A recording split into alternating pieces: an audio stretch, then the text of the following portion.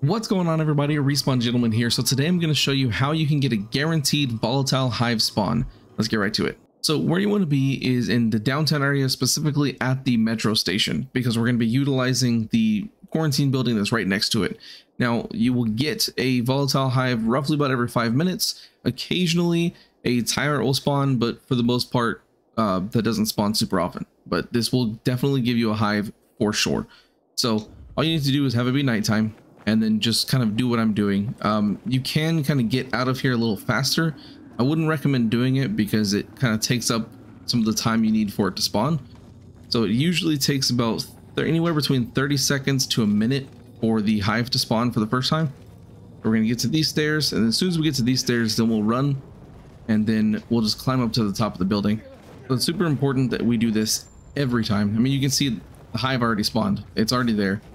Now we just got to get to the top. I like to climb this way just because of the time it takes. It makes it easier for things to spawn, and it doesn't take that long to do. So we're just climb up here, and then here's the last bit.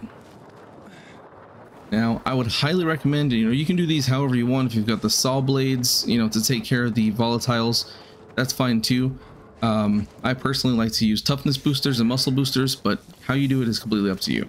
Once you're in here, just kind of follow the path that I'm taking, because there's no virals, so you don't have to worry about them. You can just run straight through all of the little areas, and then we'll get to the final area pretty quickly here. We'll just make my way around here, go in here, jump over this table, go around this little door, and then once we go through this door, there'll be an elevator shaft that we can just drop down, and then just go immediately into the one below it, and there we go. So we're on the second level. Now, one more door to go through. This one gets me turned around sometimes, but all we gotta do when it opens is just kind of go around that little table and then follow the cable all the way through out here, and then just drop down. And here we go. Now we're in the final area. We'll open it up, and then what I like to do is when I open it up, go ahead and get my toughness booster going. You do have to open this door like this every time. It's just the way it is. So do this, and then now we can go down here. There's gonna be 3 volatiles and the hive, so let's just jump down here and take care of them.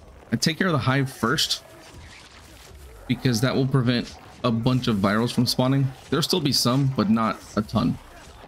So since I've got the toughness booster, I'm not really getting hurt. They'll tackle you a few times probably, but again, if you have saw blades, this will be much easier and faster. So definitely keep that in mind. But it doesn't take too long. You can see all the volatiles are already dead. Oh, except for this guy. Let me get him real quick. Okay. Now they're all dead. And what I like to do is just collect the volatiles and the hive. And then after that, we just kind of move on. So now what you want to do, this is really, really key. Now you want to go ahead and fast travel back to the metro station. Super important you do this. This will actually cause a gold encounter to spawn. So now we need to just do the same thing I did before. Just go this direction. We're going to climb up the quarantine building. I'm going to fast forward through this part because literally all we're doing is just climbing to the top of the quarantine building. Let me skip when I get up there. All right, so once you're at the top, just run around just like normal. You won't have anything spawn yet, but you want to head this direction. The reason being is because as soon as you get over here and down to where that little zip line is, you'll have the gold encounter spawn, just like that. Without fail, it happens every single time. It is a guaranteed legendary encounter too. So if you want to use this for that, definitely can. So I like to use my paraglider to get down here. You can do it however you want. The gold encounters vary, so you can see all sorts of different enemies. I see the goon more often than anything else, to be honest. But like I said, you'll see all sorts of different things here. But let me go ahead and take care of this goon real fast. And it is important that you do complete these challenges every encounter you come across, otherwise it will not work. Believe me, I've tried. So he's almost dead here, and then we'll move on to the next part. So let me go ahead and collect these banshees, and then we'll grab tyrant, or not the tyrant, the goon. There we go. Now all we want to do is again fast travel back to the metro station, and then do the same exact path, exactly the same as we just did. So I'm going to cut to being at the top of the quarantine building again and show you what to do next. All right, so we're back at the quarantine top of the building again. And again, just do the exact same thing we just did, run around the top, and then we're going to go back to that zip line. Now this is actually going to force a blue encounter to spawn. As soon as we get over here, we'll see it. And there it is. So sometimes it'll be over here, sometimes it'll be right there gold encounter was. That's perfectly fine. Either way, you need to go complete it, otherwise this is going to be really difficult. So let's go kill this dude. Hopefully we can do it without too much trouble. And there we go. Now again, all you need to do, fast travel back. Every time you must fast travel back to the station, otherwise this will not work. So now I'm not going to cut this one out because this is where the hive has a chance to spawn again, or it'll spawn another blue encounter. It's one of the two. If it spawns another blue encounter, the hive encounter happens like almost immediately afterwards. So we won't cut this part out, just so you can see everything. And we'll climb up to the top, and we should get the encounter here in just a second. Sometimes it takes you until you get to the top of the building before it actually spawns in, but that's perfectly fine. We'll go up here. We're almost there. Sometimes, like I said, sometimes it does take a little bit this way. Got lost a little bit.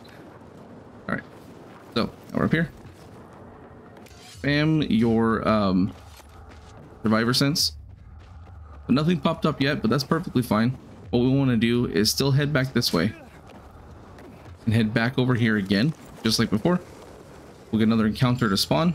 There's this blue one, and then what we need to do actually is, there you go, there's the hive encounter. So like I said, if you get the blue one, it literally just like a second or two later after the second blue one, you will get the volatile hive encounter again. So now you can just go back through it and you know, climb up the building properly. But yeah, it's guaranteed. I've done this so many times and it happens every single time. Occasionally I'll get a tyrant to spawn, but it doesn't happen super often. So this is mainly just for hives because like I said, this happens every single time. It is fantastic.